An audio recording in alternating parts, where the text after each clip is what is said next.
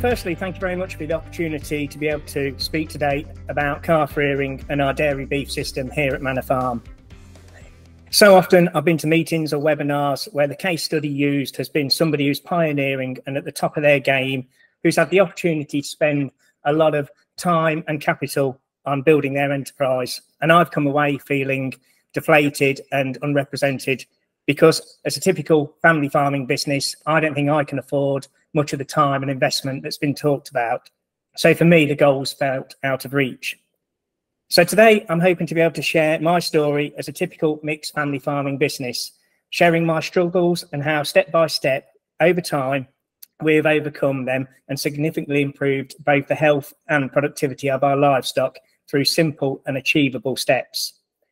We have made some small investment, but the payback and return on that investment has been more than worthwhile. So a simple background, we're a mixed dairy, beef and arable farm. We milk 350, housed all year round and on an all year round calving pattern. Predominantly using black and white semen, none of it's sexed as previously been said, and we'll switch generally to a beef breed after around about 3 attempts if we're not getting the cowing calf or with any cows that are problematic and we don't really want to breed with.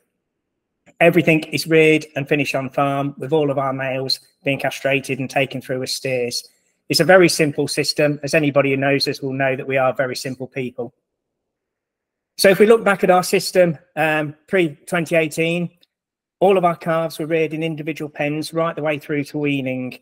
We were tube feeding colostrum for the first 24 hours, but if I'm honest, the colostrum management wasn't great. Nothing was tested and quality checked. So in all honesty, we hadn't really got a clue what the calves were getting. But like so many farms, we'd been getting away with it. So if it ain't broken, why fix it? It was then around about 2018 or 2019 that we started noticing that pneumonia was becoming more of a challenge. And that was not only in the milk calves, but also in the older weaned calves as well. And this problem quickly escalated with scouring, finding rotavirus and coccidiosis present as well. It eventually got to the point where, embarrassed to say, we were losing maybe up to 25–30% of our calves at one point. And those that we weren't losing that carried on for the next 12 to 18 months, we were seeing continued problems with bouts of diarrhea and also breathing problems and losing some animals right the way through as well. We were spending a fortune on drugs and we were unable to control it. We're even losing calves as early as 2 or 3 days, having them autopsied and finding that their lungs were absolutely shot, riddled with pneumonia. By chance, it was around this time that our vets were hosting a meeting with Zootis, talking about pneumonia and their vaccination, that I went along to and was very forthright with my thoughts, explaining clearly that it was useless on our farm. We were getting no decent results from it.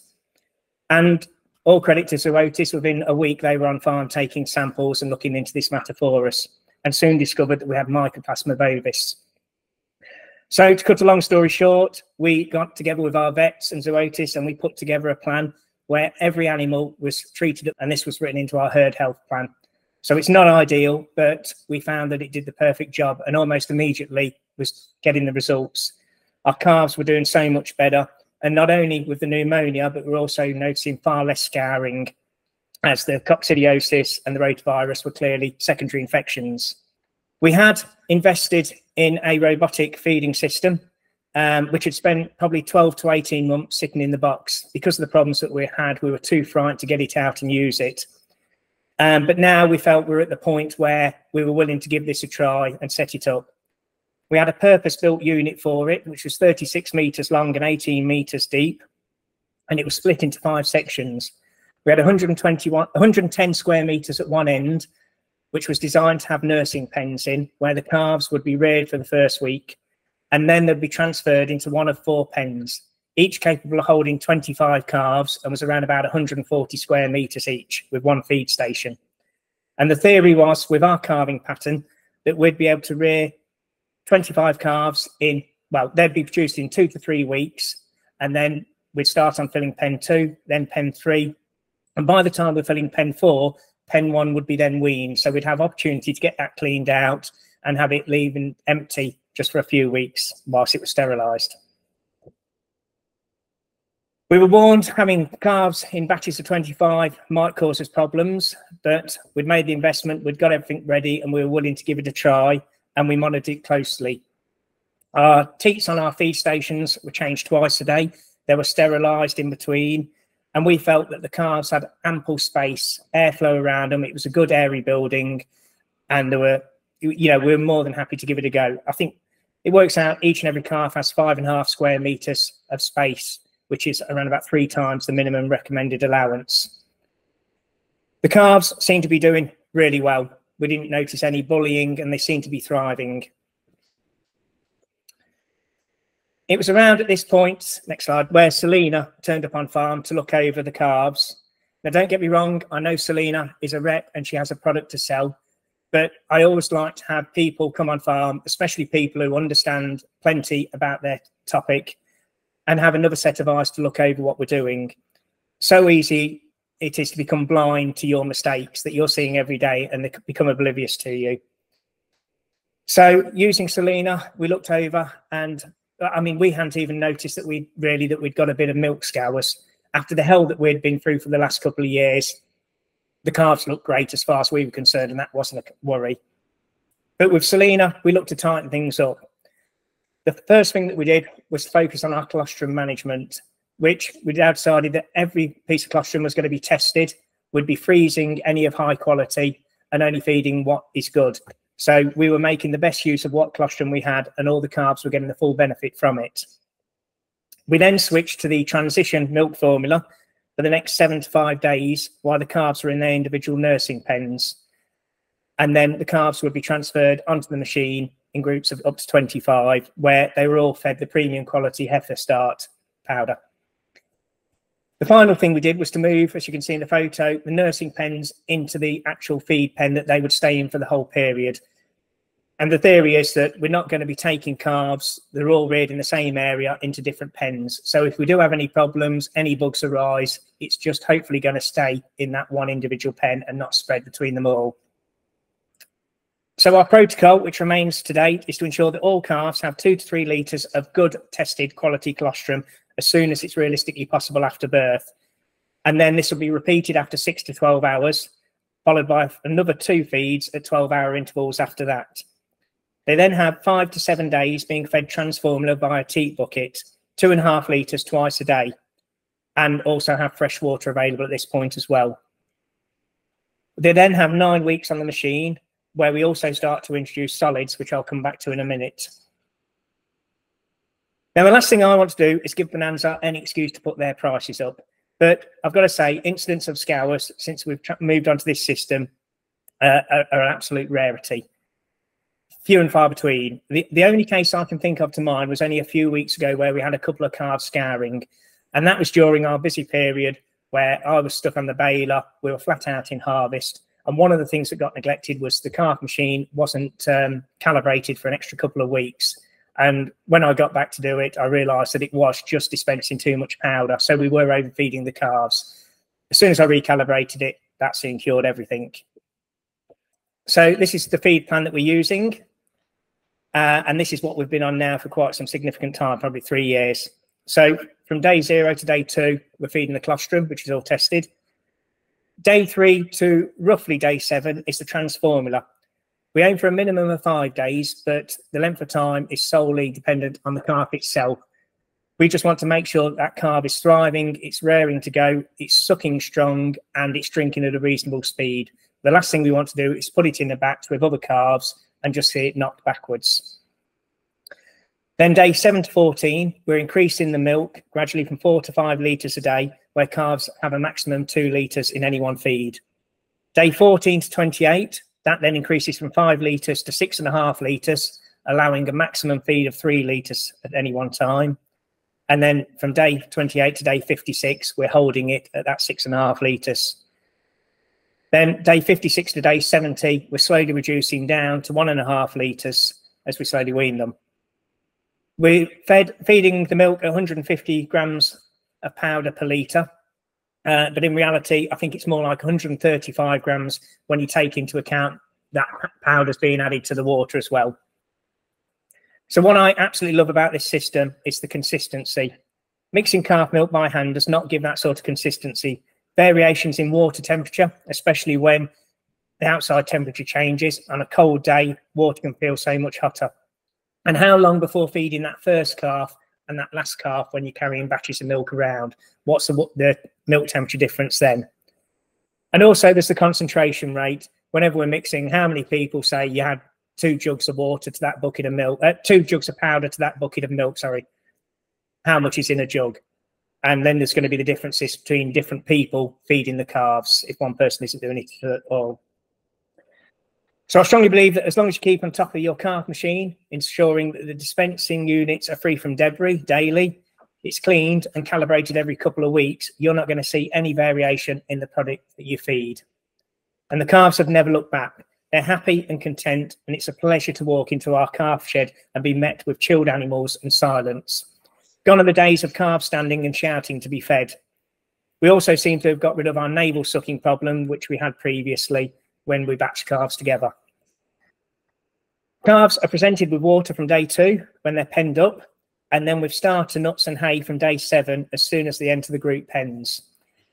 We've gone for the nuts. We've previously tried coarse ration, but we found a lot of waste where calves were picking. And we've also tried the smaller quicklets, but found a lot of wastage from the slob of where calves are eating and it just going off quickly. We've also been led to believe, I don't know how true it is, that using the larger nuts can help the rumen development as well. And then from week 5, roughly, we are introducing our calves to a blend we have put together, which includes our own rolled oats. We like to look at all sort of aspects to keep things simple. So you can see the water tubs we make are from old chemical drums cleaned out, and likewise for the hay racks. So where are we today? We feel very happy with how our calves are doing. And now we want to start looking at some of the finer details. We're introducing more for the calves' enjoyment and mental stimulation.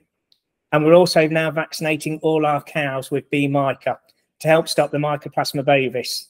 And we're now at that point where we're having discussions with the vets of when we try and cut out the draxin at birth. But it's all about getting the timing right. We've got to look at the weather conditions and everything, because the last thing we want to do is have this happen when the calves are under any kind of stress, and to give them a knockback and to have it rear its head again. We've also managed to, one of the things we managed to do is to drop the use of Alleomycin, which we're using at stress points. So when we were taking the calves out of this unit and moving them over into a grower unit, we'd give everything a shot of that just to prevent any flare-ups. But now, in a combination of the draxin and the vaccine with good quality colostrum, we're confident, and well, we've seen the results, we've managed to stop doing that. So our calves are all reared through to finishing. And if we look at our beef enterprise, it's an incredibly simple setup. Cattle are housed predominantly all year round, and they're on a simple grass, maize, straw and brewer's grains ration, which is costing us roughly below £1 a head per day. And then for the final 4 to 6 weeks, we're giving them 2 kilos per head of rolled barley. And if we look at what we're sending off to slaughter, Holstein steers are averaging 376 kilos dead weight at 23 months and are O grade. Our blues are averaging 317 kilos at 20 months on a grade R, and our Angus cross are averaging 333 kilos at 21.5 months, again grade R. So I do believe we're getting around about 5% extra growth from our black and whites, but when you factor in the better price of the continental crosses, there's nothing in it. And you could actually say that the return on investment is better on the Holstein steers when you've taken into consideration that you're starting off with a lower value calf to begin with. I'm a huge fan of dairy beef. I know that in blind tasting surveys, it often comes out on top. At a time when the consumer is being encouraged to eat less and better, what can be better than a product that has taste, has quality, and you could also say it's off the back of 10,000 litres of milk. And something I think that really needs to be talked about more when we're talking about the carbon footprints of food. So what are my take-home messages? 1, keep things simple. If it's simple, it gets done. If you overcomplicate things, people will cut corners and it will tend to get left. Number 2, there are huge opportunities in the dairy beef sector, which is often an overlooked and looked down on sector. So don't try and cut corners or compromise quality of inputs to save a few pounds, because at the end of the day, it's not worth it. It's a false economy. And 3, for those of you that are buying in beef calves, ensure that they're from a reputable source and that they've had ample quality colostrum at the critical time, as it does make a huge difference. Thank you, and I'll be happy to answer any questions at the end of this webinar. These are really important points Charles makes about being as sustainable as possible by producing profitable animals out of the dairy herd that would otherwise be surplus to requirements. The industry promotes every calf having a value. However, I want to add, if we're not careful, with good foundations of colostrum, animal management and optimum rearing, every calf has only a potential value. Analysing elements of Charles's rearing system further, this slide is evident in highlighting the long-term effects of colostrum on not only the yield of his dairy herd, but the increased health, welfare and performance of all of his calves, whether it be his replacement heifers or his dairy beef for finishing. In these various studies, high immune status calves outperformed the low immune status calves in every aspect. Weight difference at 205 days was 29 kilos heavier from the same feed offered. Veterinary costs were also dramatically less, and age at slaughter was found to be around 2.5 weeks earlier than lower immune status calves. So chasing growth rates with high-spec nutrition in poor immune status calves is evidently a waste of time, disease pressure on farm, and ultimately it eats away at your potential profit margins. Charles and his vet recognised Mycoplasma bovis as an underlying problem. It likely predisposed his calves to other illnesses due to weakened immunity. So he decided that his best solution was to vaccinate his cows in the dry period, with calves then receiving the vaccinated colostrum as soon as possible post-birth. In Charles's situation, thoroughly cleaning the dam's udder when harvesting vaccinated colostrum and feeding 3 litres with a stomach tube as soon as possible post-birth, with another 3 litres 6 to 12 hours later, ensures his calves have the highest immunity, like these studies, with lowest disease burden. All of the calves in this study received a first feed of colostrum within 2 hours of birth, before allocation to each of the treatments, being either colostrum and cow's milk mix, or in other words, transition milk, or just whole milk. As you can see, there were significant differences between the colostrum and the whole milk group, as well as the 50-50 transition milk mixture and whole milk. However, there was no significant benefit to feeding just colostrum compared to just feeding the transition milk mix post the initial colostrum feed. Additionally, similar significant changes or tendencies for changes in the duodenum, the distal jejunum and ileum were found. The factors that bring about change in gut development are present at high enough concentrations in a mix of in the 50-50 mix of transition milk. The jejunum is significant as it's the site of absorption of immunoglobulin G and requires additional protection as it is underdeveloped at birth, making it highly susceptible to pathogenic viral and bacterial attack. Also, the villi height of the cow's milk only fed calves was towards half the height of the colostrum and the transition milk fed calves, as shown in picture C. Next slide, please. This slide further reiterates the previous sentiments. Calves in this trial gained an additional 6 kilos in the first 12 weeks of life when fed transition milk from days 2 to 5, compared to the control group receiving only cow's milk post-colostrum. If we look at just calves, what's going on inside the calf is far more important than just calf bloom. Transition milk contains antibodies, hormones, and other bioactive factors that cow's milk and standard calf milk replacer do not. It's possible on some farms, more focus was put on the heifers when bull calves were moved off the farm quickly. But if the bulls are staying, then you're only as good as your weakest link. Having male calves with lower immunity on the farm affects all calves on the farm. And this will need to be perhaps highlighted to your staff or maybe incentivized, especially if the male calves were seen as less important in the past. The areas of transition milk feeding, with transition milk being the 6 milkings post the first colostrum milking, helps the gut function as both a place for digestion and plays perhaps the biggest role in the immune system. Transition milk for even 5 days will improve calf growth, but we find that 2 to 3 weeks will have a further benefit on larger units, with perhaps greater disease pressures. 97% of a calf's future performance can be predicted from birth weight, colostrum and transition milk feeding, and dry feed intake at weaning, whether that be weaning at 5 weeks, which is can be legally done so, or 8 weeks.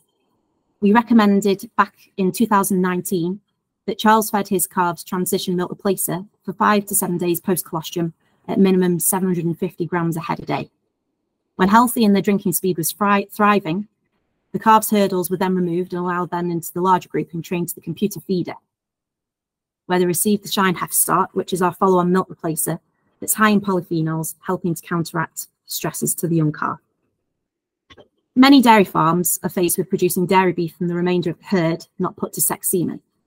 As herd numbers are increasing, so are disease pressures within these calf rearing environments. The bacterium Mycoplasma bovis is transmitted through mucosal membranes, so the eyes, nose, vagina or rectum. Also infected cow's milk, and it's able to survive on surfaces for months at low temperatures and weeks at room temperature. It's possible to have asymptomatic carriers in the herd, making elimination of the disease extremely difficult. As Mycoplasma bovis doesn't have a cell wall, it can remain dormant and then manifest after stressful events, for example, transportation or dehorning or weaning. Therefore, a gentle, simple system like Charles's is crucial in reducing instances. It is known to be antimicrobially resistant, making it difficult to treat, and causes pneumonia, arthritis, and eye infections in calves, as well as affecting all age groups of cattle, whether that be pre-weaning, post-weaning, or in adult cattle. Johnson in 1999 suggested that for each week a calf has pneumonia in the first 3 months of life can result in a 0.8 of a kilo weight reduction. As rearers, we're only ever as good as our weakest link, and the above picture illustrates the potential problems which may reduce performance and profitability in your rearing enterprise. Successful and ultimately profitable calf rearing requires utmost attention to detail. And amongst other factors, early success of the young calf heavily depends upon immune status, high immune status versus low disease pressure within its environment. Charles's overview highlights his attention to detail and commitment to improving aspects of his calf rearing, which is evident in many of his practices in the calf shed. This ultimately leads to long-term health, welfare and performance of his calves. He categorically does not feed waste milk to any calf, even the bulls. Mycoplasma bovis is a cause of mastitis. Therefore, feeding waste milk, it's highly likely it is a source of transmission of the disease. Not only that, but mastitic milk is high in somatic cell counts, bacteria, and other sources of disease. Also a source of potentially antibiotics, leading to antimicrobial resistance if fed back to the calf. Under the title, that depicts the life cycle of biofilms. And as the mycoplasma cell membrane is quite slimy, it can really easily adhere and attach to surfaces, forming eventually a mature biofilm, which then spreads. So the hygiene of feeding utensils is paramount, including buckets and also things like the stomach tubes that you'd use. Washing feeding equipment with warm soapy water effectively breaks down the biofilms, which can threaten calf health. The picture in the top right shows us just really how quickly biofilms can build. All water bowls need to be cleaned daily to reduce mycoplasma biofilms. The bottom picture with the small auto refill drinker shown is really good for fresh ad-lib water at all times. However, as it is a reservoir of each calf's saliva and mucosal membranes, this also still needs to be cleaned regularly. The all-in, all-out rearing is the most effective, and I advised Charles to tweak his previous system, where every calf was reared at first in nursery pens in the same area of the shed, as this meant that these areas never received a break. And now his calves being reared in nursery pens within the larger group means that, and also feeding the calves youngest to eldest, the young calf is then let into the area with the automatic calf feeder station once healthy and the drinking speed is strong, minimizing overall stress and setbacks. This allows time to clean out, disinfect and rest, as 3 out of the 4 resting areas are used at any one time. In the bottom right, make fresh dry feed available and discard any used feed daily to encourage intakes and reduce musty fermented film feed, which is also a source of mucosal membranes and biofilms. In regards to airspace, you can see from Charles's pictures that the shed is really well ventilated and naturally light and airy, not sharing airspace with older cattle. Machine feeders allow flexibility, but really does not reduce the labour element. In fact, it can be greater, but instead of mixing and feeding and cleaning buckets, the workload is shifted to training calves and treating calves, as the slide on the left will illustrate. Greater care and pen design is key to automatic feeders. Hygiene is difficult to maintain due to large numbers of calves with varying age ranges, all cross-sharing the same teat.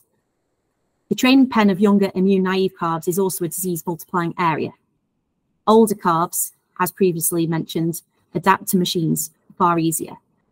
Charles also changes the teats on his automatic calf feeders several times a day and sterilises using Milton, which is another good practice, alongside the regular calibration to ensure the milk delivery is consistent. The same story for mycoplasma and biofilms apply to automatic calf feeder mixing bowls and pipeware. To ensure cleaning equipment is calibrated, cleaning detergent is calibrated, and I recommend servicing of machines biannually. Automatic calf feeders are only a management tool at best and do have their limitations. Feed refusals and unrewarded visits, suggesting potential feeding problems and potential problems with calf health, may only be noticed after a period of time. And as for mycoplasma in particular, swift treatment ensures the likelihood of no repeat episodes. On the other hand, individuals responsible for bucket feeding calves would notice any potential problems nearly immediately during or post milk feeding. As every farm has different obstacles posed in the calf rearing process, I'd advise a feed plan suitable to your farm and do not fall back on the factory settings of the machines. Calf machine placement should also not be overlooked. Placement for performance, i.e. drainage and calf usability, should be prioritised over convenience. Calves also do about 80% of their mess whilst eating and drinking, so water, feed and forage should be sited near to the feed stations to keep the lying area as clean and dry as possible. Also, if you look on the photo on the right-hand side, farmers often comment that the weaned calves start bawling when they are removed from the machine, even though they may have been weaned by the machine for a week. This is because the calves are stealing milk from other calves, so are not weaned at all. So I'd advise keeping calf age and size uniform on machines and ensure that 2 calves can't enter the feeding station at any one time. Weaned calves will eat concentrates if they have nothing else, but it does not mean that these calves can use it effectively. My advice is that all calves should be treated the same, whether it be replacement heifers or dairy beef for finishing. Success in calf health and growth is hinged on feeding high-quality colostrum, transition milk or transition milk replacer, followed by optimum levels of good quality milk replacer. Encourage calves to consume dry feed whilst ensuring fresh, clean water is always available to drive intakes and subsequent rumen development. The focus should be given to total feed consumed and slow incremental increases in dry feed intake. A calf is metabolically ready for weaning when it consumes a total of 15 kilos of non-fibrous carbohydrates from calf starter, this being the cumulative intake. The earlier it starts, along with fresh water to drive this, the more diverse and abundant rumen microbe population there is. There needs to be a balance in the metabolizable energy gap, this being the amount of energy a calf needs for maintenance of growth above that which the calf consumes in milk or milk replacer.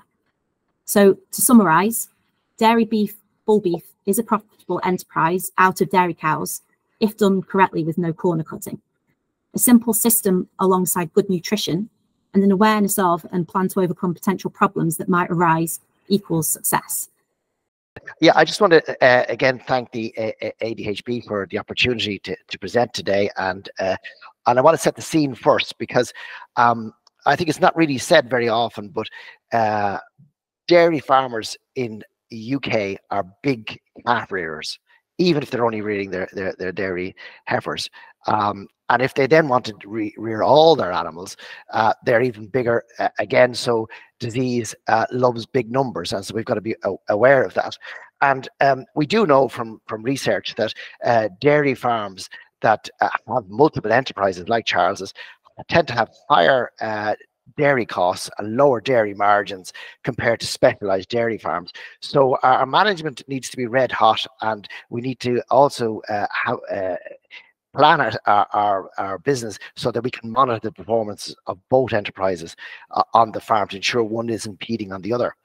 And I also want to, I think, set the scene as well in terms of what other countries are doing in terms of their plan to keep a positive value on the male or surplus calves. So next slide. If we look in Europe, in the 50s, veal was a meat that was really only produced from suckled calves in the mountain regions of France and Italy. And in the 1960s, dairy calves started to be reared for veal. And by the 1980s, nearly 7 million animals annually were fattened for veal. And they consumed about half the skim milk powder and half the whey powder that the EU produced at the time. And there was no other outlet for those calves or for that milk. And if you look at today, it's still probably close to 5 million, or 1 in every 6 calves born in the EU is destined for veal. And there's still consume of nearly 40% of all the whey powder produced in the EU. Now, while the veal producers claim now that their system is a high welfare system, many of the bad practices, many of these bad practices which turned out not really to be necessary or effective in production, these bad practices have tainted both the consumption of veal and the production of it in any format in other countries. And I think we've got to be aware of veal is not how to solve a problem, and that's the unfortunate. If we look at the US, the use of sex semen has allowed the use of beef straws in the dairy herd to increase 4-fold. So even in the land of the cowboy and the longhorn, beef from the dairy herd will play an increasing role, and no better men to market products. And I think hopefully they do market it well, and we can actually benefit from that, because I think what Charles is doing on his farm and what other dairy farmers could be doing, it can give a real positive story to the production of beef and the consumption of beef in the UK. Now, I mentioned the New Zealand because, as we know, most bulls are killed there immediately after birth. But I only mentioned it because if we compare it to the UK, we're trying to rear all our calves, and yet they're only rearing 20% of their animals. So it means every animal gets far more colostrum, far more transition milk. There's more available labor to look after them, and the housing is also not under pressure. So we have to be aware of that when we increase numbers, we do increase challenges on our farms. And as I said, the UK is a big calf rearer. The UK dairy farmer is a big calf rearer. If we go to Holland or France, often we only find 3 calves on each feed station, or 6 or 8 calves on milk on any farm at any one time. So, again, the weather's better and the climate's better. So calf rearing is much easier in those countries for those reasons. I know other people are going to cover housing, and they're covering it today, but I just wanted to mention 2 important points in calf rearing. And particularly when you're getting bigger, you need to think small. So smaller groups, and the rule of 6, which we were all aware of, isn't something picked out of the sky like many of the other COVID control measures. But the rule of 6 is actually a proven mathematical number. Diseases don't like groups less than 6. And so if you can keep your young calves in small groups the same age, and it does help, particularly young calves, during the diarrhea stages. And secondly, the second area, and I think Charles alluded to it too, is that in the past we thought 2 meters was ample space for a calf, but I think on large units 6 meters per area per calf is a far better figure to be working on. Why? Because again, diseases don't like a space, and they don't, and it makes it more difficult for them to pass from calf to calf, and therefore you're going to have less disease and more growth and less work. And I just put this these photographs up from David Dibble's farm in Somerset. He built this unit about 10 years ago. He can group calves from a few days calvings into each pen. The calves are easy to train in the pen. It's easy to feed them, easy to bed them, easy to keep them clean and warm, and most important, they're all isolated. And he starts feeding the youngest calves first, and then moves on. And the proof is in the pudding. Mortality rates are about 3% and over the last 500 calves. Again, like Charles, he starts off with Transformula and then he moves on to Shine Original thereafter. So it's as I say, it's a good system for keeping your controls in your calf rearing. Next slide. Another option is to, as two of our Pembrokeshire farmers have done, is to use a marquee over a silage pit to actually vastly increase their calf rearing space on the farm. Again, diseases don't like this, so again it allows them to keep control of their calf rearing, their block calvers, so they have a lot of calves around at one time, and so they get better growth rates and lower costs by just keeping in control of their calf rearing in that case. So next slide. So I think it's important when we're discussing calf rearing that we actually don't lose sight of what calf rearing really is about. Calf rearing is about keeping calves healthy and allowing them to develop into ruminants without giving them any growth checks throughout that period. And if we just go for growth on its own, it can leave us into the wrong area. So instead of one or two metrics, we need to look at the calves in a broad picture.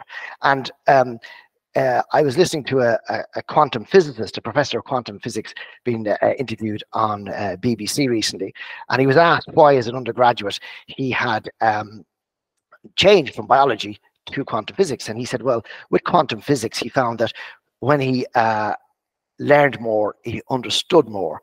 But he said he found in biology, when he learned more, he understood less. And yes, so nutrition is a complex subject, and we are learning more. And if we look at the microbes or the microbiome in the calf, we realize now that these microbes have a huge role in developing the gut as a site of digestion and an important part of the immune system. And they have a key contributor to the animal's long-term health and performance. And these microbes come from, are even found in the womb. And even one of two of our colleagues who worked on colostrum and vaccines were quite surprised at how high the TBC is in colostrum. But actually, a lot of that TBC is actually very valuable to the calf. And so again, maybe we shouldn't be so quick to pasteurize colostrum, because maybe we're missing something there. We're certainly damaging some of the oligosaccharides as well. And again, from following on from that, for the colostrum, we also find it's the same for transition milk. And both transition milk and colostrum are more than just about the immunity of the animal. They're about the development of the animal. And milk feeding comes next. That also plays a key role, as does starter feed, as does water, and as does fiber feed as well. So instead of putting colostrum on a pedestal, I think we need to put colostrum, transition milk, milk replacer or milk, starter feeds, water and fiber on the same pedestal, and we need to feed them in unison, and to make sure that as Selina said, that we get early intake of ration, because that is going to generate and help the calf develop. And it's an important factor. And 50 grams of intake at 2 weeks of age is probably more important than a kilo intake of dry feed at 8 weeks of age.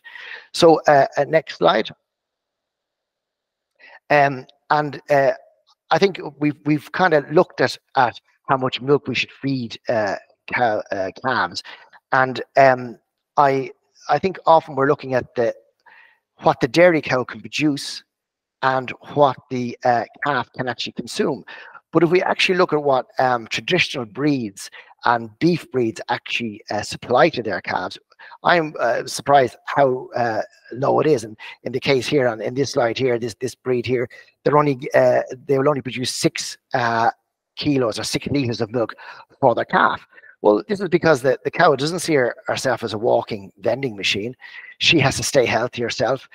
Her job is to protect and nurture and comfort and train the calf and educate the calf how to become independent of her. So she's not going to flood the calf in milk. She gives it the right amount of milk to encourage, as we said, the animal to eat other feeds and to develop its overall digestive system. And other people said, well, the calf can drink 6 to 7 liters in one feed. So if we feed them twice a day, we should be feeding them maybe 14 liters of milk. But again, if we look at animals that are born on the ground and hidden in the undergrowth, their mother's milk tends to be very, very high in casein, which is the milk or the protein that clots in the stomach, and it is a slow release of food right throughout the day. So the calf drinks up to 6 liters in one feed because he might only be fed once every 24 hours or 36 hours, depending on how difficult it is for the cow and how safe it is for the cow to actually feed it. So it's nature's way of allowing the animal to be sated and fed without putting both the calf and the cow under pressure from predators. And when we look at lambs and we take single lambs off their single bearing ewes and we do trial work on them, we can finish those lambs in 7, 8, 9 weeks of age on milk because the growth rates are phenomenal. So that shows again that even the ewe is not giving the lamb what it potentially can drink, because again she wants to make sure the lamb will be independent of her over time, so she'll feed it to a level and then encourage it to consume other feeds. So, and again, I just want to show you why dry feed is so important. And this is a trial we did at Harper Adams where we're using our concentrated calf milk, Milky Way, feeding it about 500 grams a day, which is equivalent of around 650, 700 grams of a standard milk in terms of fat and milk protein levels. And again, these animals, yes, they were 2 or 3 weeks of age, but we were getting, over 200 kilograms of cake intake over the 12 weeks of the trial, and the animals did over a kilo or almost a kilo gain on either hay or straw as a fiber source. And the secret here is that we were able to get the calves consuming huge quantities of dry feed. We were able to get them their development of their gut in line with their growth rate. So on the outside they looked as well as they did, or sorry, the inside they looked as well as they did on the outside. And so when they were weaned, they had no weaning check really at all. And this is really the secret to good health, because again, we find calves at weaning can often suffer things like coccidiosis or pneumonia, and that can be directly related to either inflammation in the gut and again weaning checks over the 2, 3 week, 4, 5, even 5 weeks after weaning. Excuse me. So next slide. And this explains again why we need to work animals in tandem. This is a trial where animals were fed cow's milk. They were fed either 6 liters of cow's milk or 12 liters of cow's milk, weaned at 47 or 90 days. And if we look at the cost just of the 90-day feeding rate, it would have been last year over £500 per calf. But the problem here again is that we were pushing the calf with milk, and the rumen and the large intestine isn't developed, and so when the animal is weaned, it can consume the dry feed, but it can't digest the dry feed effectively, so the animal falls behind. And the animals quickly lose weight and are no better off after a huge investment compared to the animals fed a lower quantity. So we need, as I say, to move the feeds in tandem because the conversion of the microbiome and the development of the rumen take a lot longer than we've thought in the past. And again, it's worth saying that in the UK, they have the best dry feeds. We see better feed conversion ratios, better intakes, and better live weight gains on UK dry feeds than we do in other parts of the world. And there's a reason for that, in a sense that in Europe, because a farmer only has a small number of animals, and particularly prior to the ending of milk quotas, if you look at places like France, a farmer would be buying a bag of coarse ration maybe once a month. So they just didn't. The calves are fed milk and then offered forage. So they were never pushed in the same way that we can push them with the dry feeds that we have. And people need to realize that when a calf consumes dry feed, it'll be broken into microbial protein in the rumen. And when we look at microbial protein, it has the same amino acid spec as skim milk powder. And what's important with all calf breeding and all is that animals have an amino acid requirement. They don't have a crude protein requirement, and they don't have a protein requirement, but they have a crude protein requirement. And we can get that by converting the feed in the rumen into microbial protein, and we're effectively giving the calf skim milk powder, and then the calf will digest that and get the benefits from it. So the calf isn't being poorly and hardly done if he's encouraged to eat dry feed from an early age. He's getting a first-class feed. Next slide. And this slide, and it's a meta-analysis, so we have to be careful with it as in interpreting it. But they looked at trial work where calves are fed 600 grams versus plus 900 grams. And what you can see here is that we're weaned about 6 weeks of age from memory. And but they looked at the ability of the animal to eat fiber, which would in turn determine how much the animal could actually consume on a day. And it took up to nearly 16 weeks of age before the animals were actually comparable to the lower feed rate animals. So that means if you're trying to do bull beef, it takes 4 months for your animals to catch up if you overfeed milk. And I think, you know, that's because we realize now that the conversion of the animal, if we promote the grow too much with milk, just takes too long. So we need to keep the feeds working in tandem together. So next slide. So finally, you know, to summarize, really, we need to keep the calf breeding on your farm simple. We need to keep and treat all calves the same. We focus on all feeds: colostrum, transition milk, our milk replacer, straw, water, concentrate. We focus on them at all times. We put them on the pedestal together.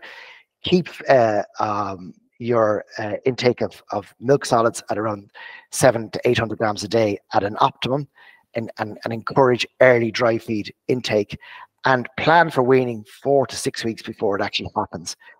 And then you will have no weaning checks, and treat your calves kindly after weaning, because again, a growth check then and a disease then can have a long-term negative effect on an animal's future performance. But if you get the weaning right, you'll have a robust animal. So when you go out to grass or you put them on a concentrate system to finish them early, these animals will be able to withstand stresses and will perform well.